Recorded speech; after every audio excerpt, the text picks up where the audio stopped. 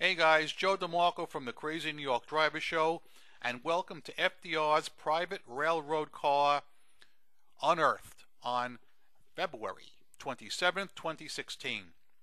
I will show you some pictures that I took on this date on an MTA sanctioned tour that I was lucky to be invited to. Before we get to the actual description of each picture and my narration, let me firstly tell you the backstory for those of you guys who don't know about this. Lying forgotten 200 feet below one of America's most iconic buildings lies the closely guarded secret of one of America's finest presidents, rusting away when it could be a monument to his greatness. Hidden under the Grand Central Terminal in New York lies a vast area that was unknown to the outside world until the late 80s. The storied Track 61 was used by President Franklin Delano Roosevelt so he could enter and leave the Waldorf Astoria Hotel without the public realizing he couldn't walk unassisted because of his polio. The armored car features bulletproof glass and special suspension to support the president's paralyzed lower body. The train was also a safety measure in case FDR needed to be spirited out of New York City in the event of a national catastrophe. FDR, who most famously used the secret entrance, did so in part to hide his disability from the public. Everything was made so large that according to MTA's spokesman, it could fit FDR's armor-plated Pierce Arrow car, which would drive off the train onto the platform and straight into the elevator. It is also said that FDR's car would exit on 49th Street and head to the hotel garage, but on other occasions it's said that his limousine would be lifted up and then backed out into the grand ballroom of the Waldorf Astoria Hotel. So that's the backstory, guys. Now let me narrate the scenes you are looking at. Of course, that is the railroad car in question. It has been sitting under there all these years undisturbed. You may have to forgive the picture quality on some of these scenes because I was using 3 different cameras: my digital camera, my iPhone, and my video camera. Later in the video, I'm going to show you exactly how we got down to this scene. Yes, that's me hamming it up for the camera, hanging on the back of FDR's railway car. I have read some accounts online that state that his car, his Pierce Arrow, is still in the railway car. That is not true. Later on, I will show you the inside of the railway car, and you'll be able to see for yourself what it looks like.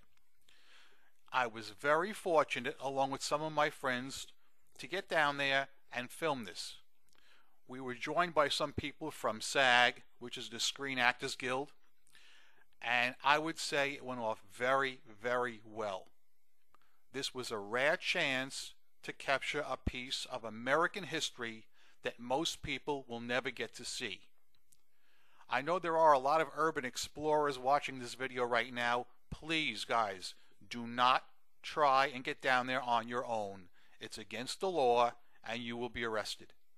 You can only go down on an MTA sanctioned tour if you can arrange it, and trust me, it's not that easy to arrange. But now let's look at a few things that I found interesting while I was down there, and I can narrate this and show them to you. As you can see here, this is the inside of the president's railway car, and obviously there's no automobile in there. There was a lot of wood stacked up, and I'm not sure why that was.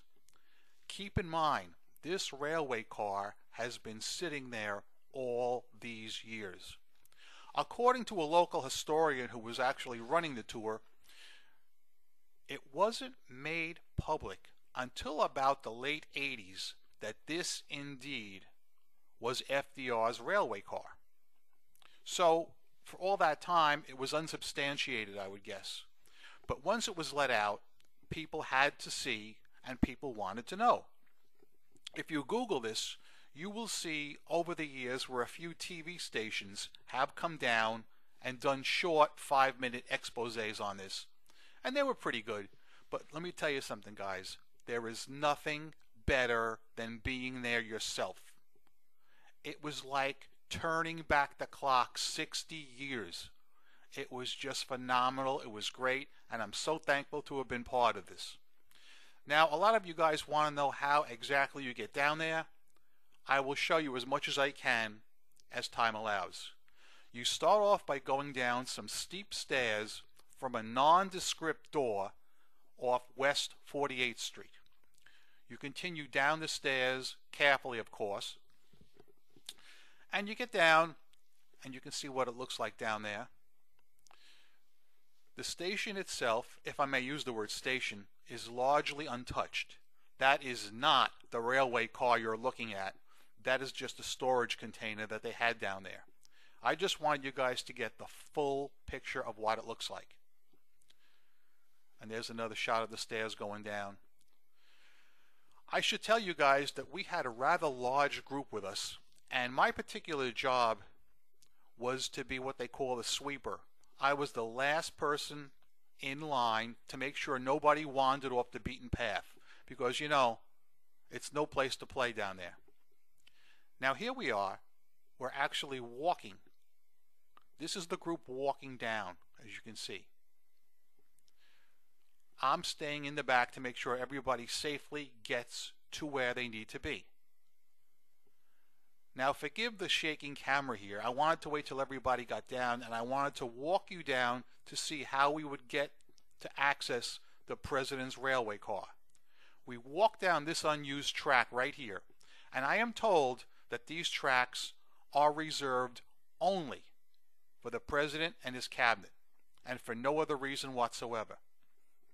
We will continue down a little bit, and at the end we will make a left, and we will have access to the railway car. Keep in mind, this is a security area.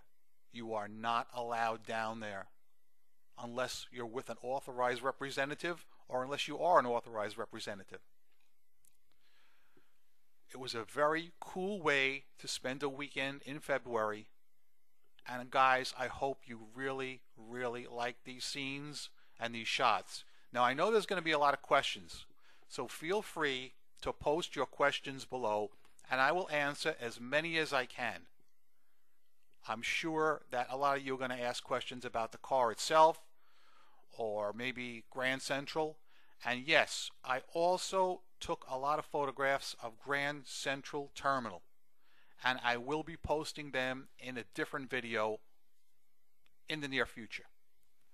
So guys, I'm Crazy New York Driver, and you're not. Thanks for watching this exploration video of FDR's private railway car. I hope you found it enjoyable. It's the next best thing to being there, but trust me guys, there is nothing better than being there. And coming up, as you can see here, we're going to make a left, and you're going to see the crowd, and that would be the entrance to the railway car. Anyway, thanks for watching. Do stop back again. If you have any other New York City locations you would like me to explore, just tell me, and I will do my best to get to it. Have a good day, rock on, and thank you all for watching.